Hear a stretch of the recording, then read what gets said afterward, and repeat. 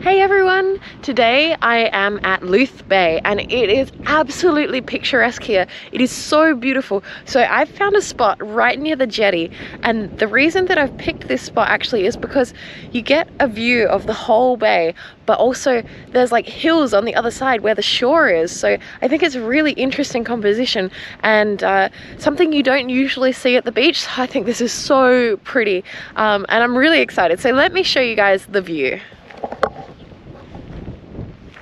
So this is the area that I'll be painting. You can see the water is just an amazing colour. It's absolutely beautiful. Lots of rocks and yeah, the hills in the background. It's just gorgeous. So I've just put my camera on the tripod for a second because I'm pretty excited. I have bought a new hat and I just wanted to show it to you guys. I mean, aside from this beautiful beach, the hat is pretty exciting. Okay, I'm gonna put it on and then I'll be back onto the camera. Ta-da! It's my beach umbrella hat. Check it out, it's like a beach umbrella on my head. Anyway, enough of that. Let's get into the painting. Here we go with the time lapse. I'm just oiling the piece of wooden board that I have, and now I am measuring up for drawing and putting my drawing in. And this scene had a lot of elements to it because it had like the hills in the background, the bay that sweeps around, and then all of the land, and plus there was rocks in the water, but it was a really nice composition, so I didn't mind spending a little bit more time on the drawing up. Now I'm just adding in my sky with a palette knife, and now that I've got my sky in, I'm just going to be adding the background colour for the hills. Now I'm picking the middle tone of the colours that are in the hills so that I can add the highlights and the contrast after and still keep them fairly simple. And these hills actually turned out like really nicely. Like I spent quite a bit of time on them actually. Sorry, my umbrella hat is a little bit big, which I didn't realize until now that I'm reviewing this vlog because it is actually in the way of my canvas a couple of times. But yeah, I hope you guys can still see it okay. And yeah, I'm just adding in some of the shadows on those hills now, and I'm super pleased with how they're coming along. And I'm adding some really dark colour for the trees, and I'm basically nearly like dot painting these trees in because they're so far in the distance that all you do see of them is like a little speck on the hill. And yeah, now I'm just putting some of the plants that are in the foreground in the distance that are closer to the waterfront because there was actually quite a lot happening in the distance. Oh my goodness, my hat is too big. I'm so sorry, guys. I really didn't realize, and the worst part is I have bigger hats to come.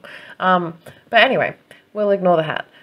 You'll just have to try and follow along and pretend like you're not seeing a giant beach umbrella in your faces. We're pretty much done with the land on the other side, and now we're adding in the water. Now the bay was a little bit tricky because there was like a lot of rocks. So I was trying to like keep in mind where those are going, but also because it swoops around the way it did, there was like a light color around all the edges. So I had to try and make sure that I got the light color in the right spot because the darker color is where the deeper water is, and I didn't want to accidentally make the water look too deep at one point on the canvas where it wasn't.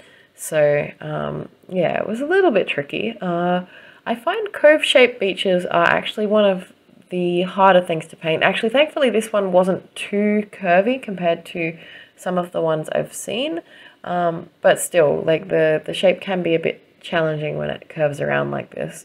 And yeah, now I'm just adding in a backing color for the rocks that I'm going to be placing just on the side there, and now I'm adding in my darks for that, and I will go through and add in the highlight details in just a moment. I really did struggle with rocks a little while back, and I mean, I still sometimes struggle with them, but I think I'm getting better at them.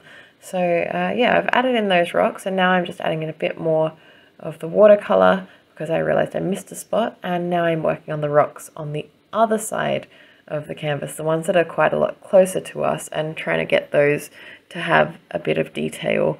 And obviously the closer they are, the more accurate I have to be with my painting because, you know, the ones in the distance you can kind of get away with a little bit, but yeah, the ones in the foreground not so much.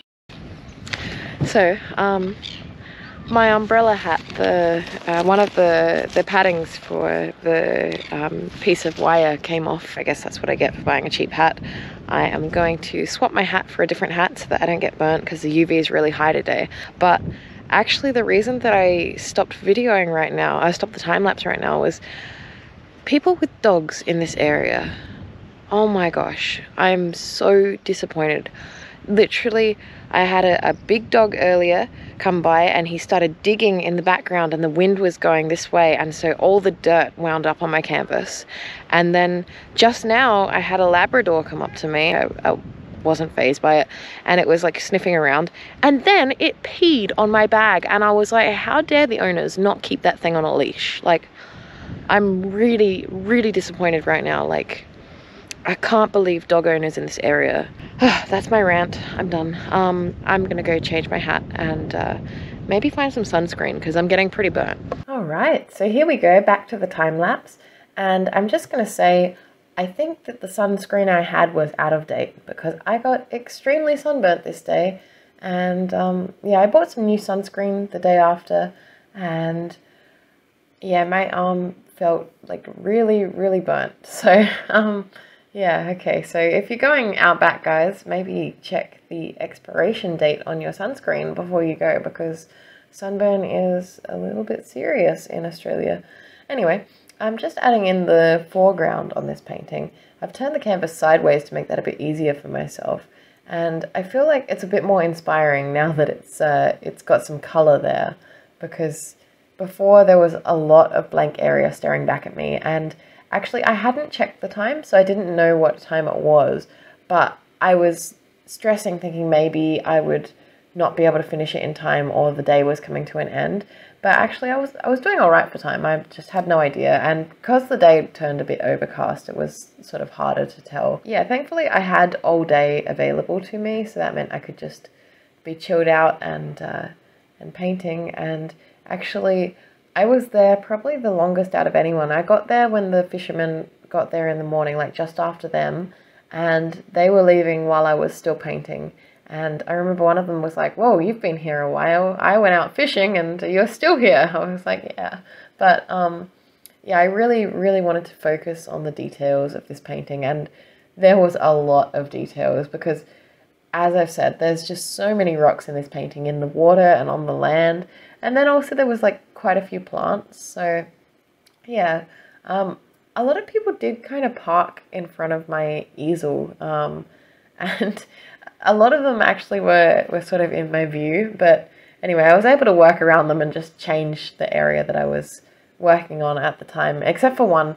There was one group of people who like pulled a four-wheel drive directly in front of my easel so that they could get out and take a look at my work. I don't even know how they knew I was there though. They must have heard from one of the other locals that there was someone painting there. That was all they came to do. But anyway, yeah, we're getting there with the painting and it's starting to look pretty good. I'm really pleased with this one. And I'm just adding in the shadow tones for some rocks and plants on the land. And now I'm just adding in a little bit of grassiness in the background. And actually, I realized when I was painting this that I totally painted the shadows going the wrong way, and so I had to like kind of change those as I went because the lighting of the day had changed, and I was like, wait a minute, the shadows should be going a different direction. I did kind of adjust those as I went, and you'll probably notice me like fiddling a lot with the rocks.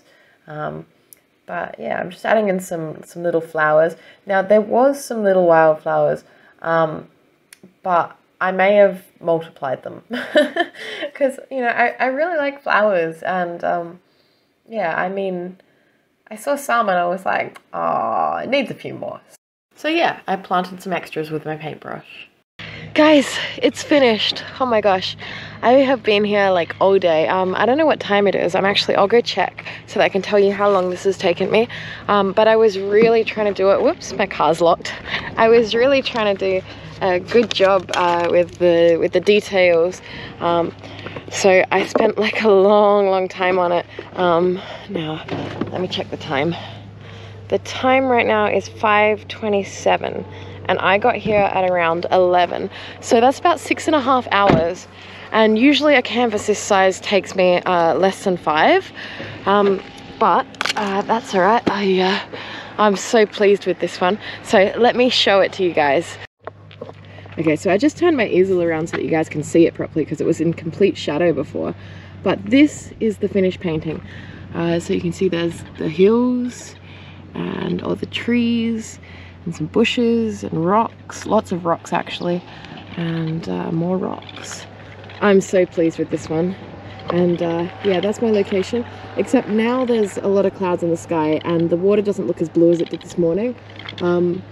But yeah, no, it's really, really happy with this. So with this painting, I just want to retouch this bush because as you can see up close, it's really kind of a little bit too thick with the lines. So I just want to add a tiny bit of extra detail and possibly something to this rock because it looks like it's not sitting in the water properly.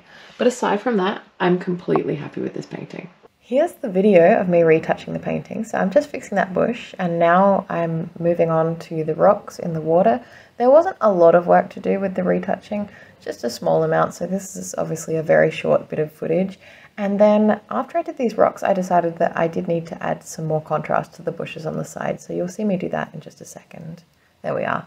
So I'm really happy with this. I'll show it to you up close. So yeah, that's the extra dark I added there. Added just some highlights there. And just there, those rocks are now sitting in the water. So super happy with that, and that is my finished painting.